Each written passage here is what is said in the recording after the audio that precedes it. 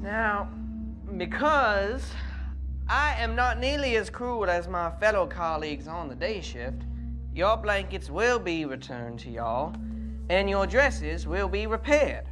However, should you feel the need to defecate or urinate, please feel free to do so in the fine buckets provided by your correctional staff.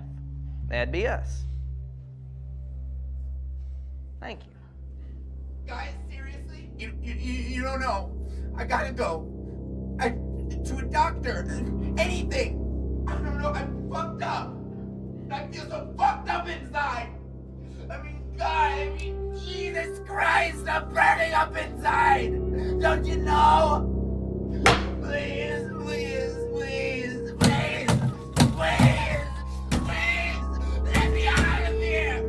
I want out. I want out now. The Stanford Prison Experiment reenacts the true story of a study on the effects of imprisonment, conducted by Dr. Philip Zimbardo at Stanford University in 1971. The study was halted because of the disturbing behavior exhibited by many of the student volunteers in the experiment.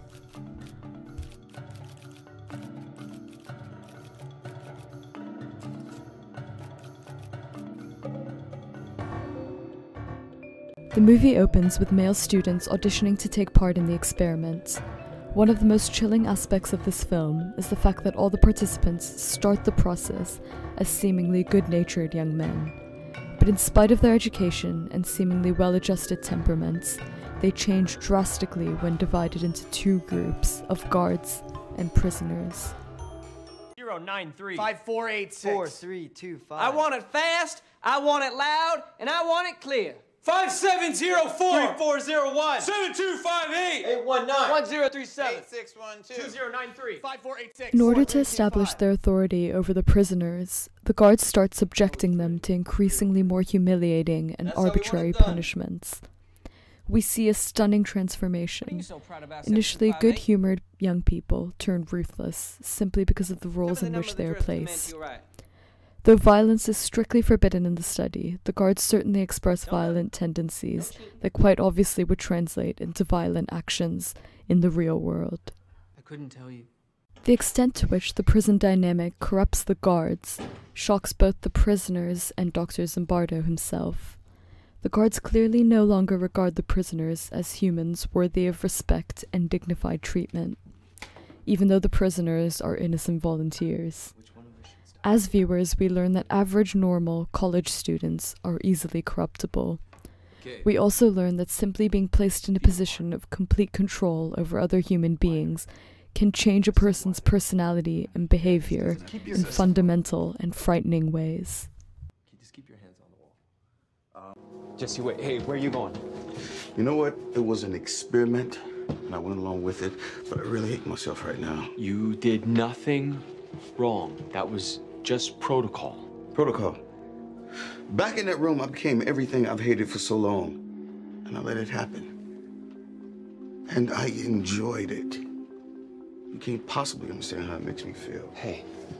In this way, the Stanford Prison Experiment offers a clue into a deeply corrupting dynamic that is unleashed when a society allows incarceration to become an excuse for cruel and unusual punishment, such as torture.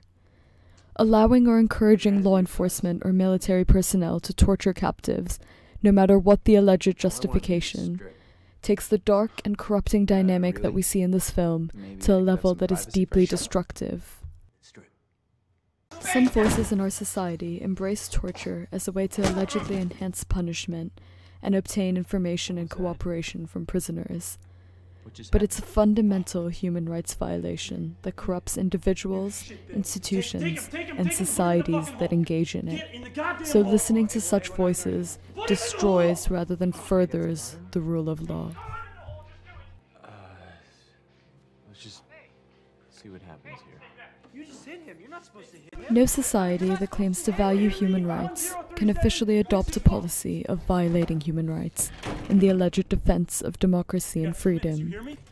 We cannot seek to discover information and punish people for their crimes by becoming violators of human rights ourselves.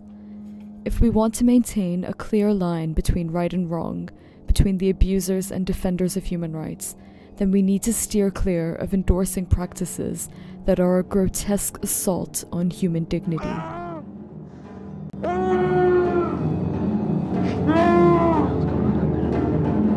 It's easy for you to say, oh, I wouldn't have acted that way.